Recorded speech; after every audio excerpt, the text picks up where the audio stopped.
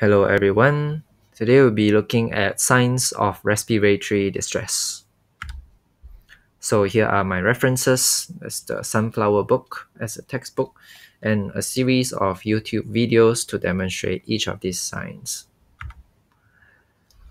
So there are moderate features and severe features of respiratory distress. Moderate features you can think in terms of the vital signs and then the signs that you can observe on the infant or baby himself or herself. So for vital signs, think logically, right? So when you don't have enough oxygen going to your brain or your other cells in your body compensates by breathing faster. So the air exchange increases. And then your circulation also has to increase to carry that oxygen that is going into your lungs. So your heart rate increases. So the signs that you can see are tachypnea, you breathe faster, as well as tachycardia, your heart beats faster than usual. So other than the vital signs, you can see things that you can think in terms of head to toe. So in the head, you can see head retraction or head bobbing. In the nose, you can see nasal flarring. In the neck area, you can hear grunting. You can see suprasternal retractions. In the chest area, you can see intercostal and subcostal recession. And in the abdominal area, you can see abdominal breathing. And of course, when the baby is already having trouble breathing, they are unable to latch on to the mother's nipple to breastfeed. So there's a poor feeding as well. Severe features, the baby already got tired. So tiring because of increased work of breathing, reduced consciousness level is already very severe. And the oxygen saturation is low, less than 92% despite oxygen therapy. And because of this low oxygen saturation, you can see cyanosis, which is bluish tinge on the skin. So because deoxygenated blood is darker than oxygenated blood, and because of the wavelength when the light hits your skin, and it appears blue when you see from the surface of the skin, although the blood is actually dark red. Right, here's a visual representation of what I've mentioned just now, but this is only for the moderate features. So the vital signs, tachypnea and tachycardia, plus the rest here. So nasal flaring on the nose, head bobbing, grunting, suprasternal retraction on the neck area, intercostal retraction, and subcostal retraction in the chest area, and abdominal breathing in the abdominal area. So first we'll be looking at tachypnea and tachycardia. So what do you need to know? Usually the parent, the mother will know, oh, my baby is breathing faster than usual. That's when they bring the baby to clinics or hospitals, and that's when you assess them. So to know tachypnea and tachycardia, you will need to know the normal values. And you need to know the thresholds for tachypnea and tachycardia.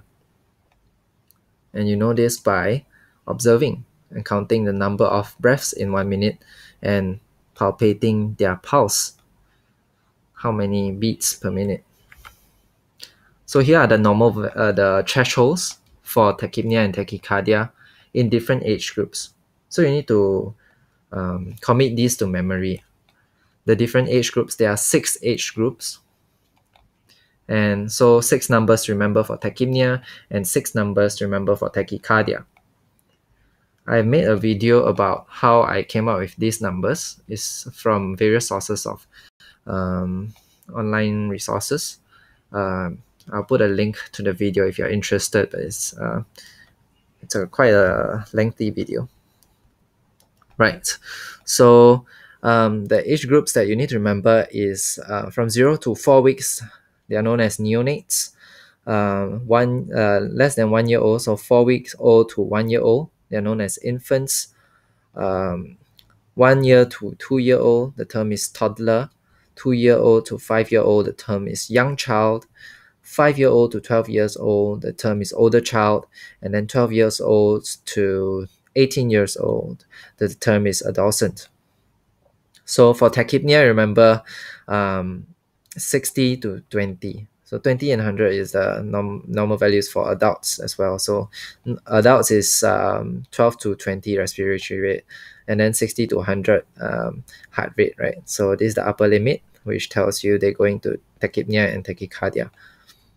For tachypnea, which is increased respiratory rate, you want to remember from 60 to 20, and then each step, each age group, you deduct by 10, except for 35. So remember, if 60 you go down by 10, you get 50, go down by another 10, you get 40. And then remember there's a 35, so before 30 you get 35, then 30, then go down by another 10, you get 20. So this is how I remember the tachypnea threshold values. Tachycardia, on the other hand, you remember 180, go down, so you go down by 10 2 times, then after that you go down by 20. You go down by 10 until you reach 160, then after that you go down by 20. So 180 go down by 10, you got 170, go down by 10, you got 160.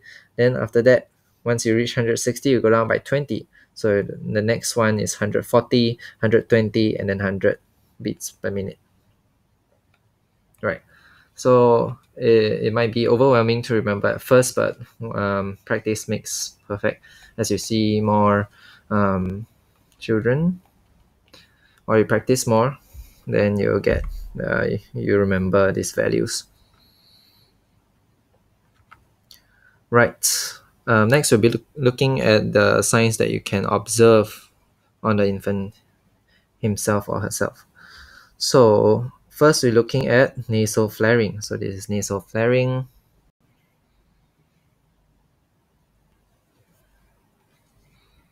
You can see the nose is flaring over here to increase the size of the nostrils so more air can enter. Next, we'll be looking at head bobbing. So probably you can see in the younger, maybe neonates and infants, you can see head bobbing. Grunting. This next video, you need to listen very carefully. The mechanism of grunting is that they want to maintain something known as PEEP, PEEP, positive end expiratory pressure. By maintaining this PEEP, they can keep the alveoli open for gas exchange to continue. So how they maintain PEEP is by closing the glottis during expiration. And that's what produces this grunting noise. You need to listen carefully for this grunting during expiration in this next video.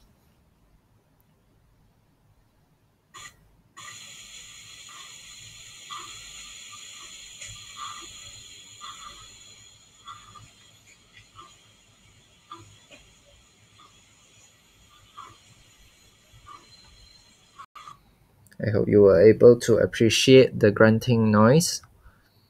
And the next one we'll be looking at is suprasternal retraction. Here's a video.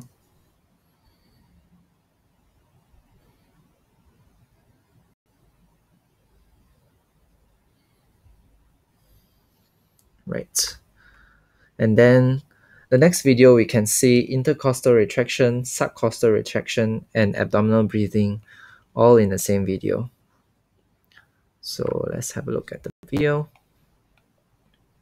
So you can see abdominal breathing here. The abdomen is going up and down. You can see subcostal recession here. That's below the lowest rib here. There's a recession. And also intercostal recessions, you see. The ribs get more pronounced. Yep. So all three features. And the next video is in a younger child, showing subcostal recession. See, it's more obvious. And also sometimes you call this seesaw breathing because the abdomen goes up and the chest goes down. Yeah, I can't play this. Okay. I think that's all I have for you. Um, Hope it's helpful. Thank you for watching.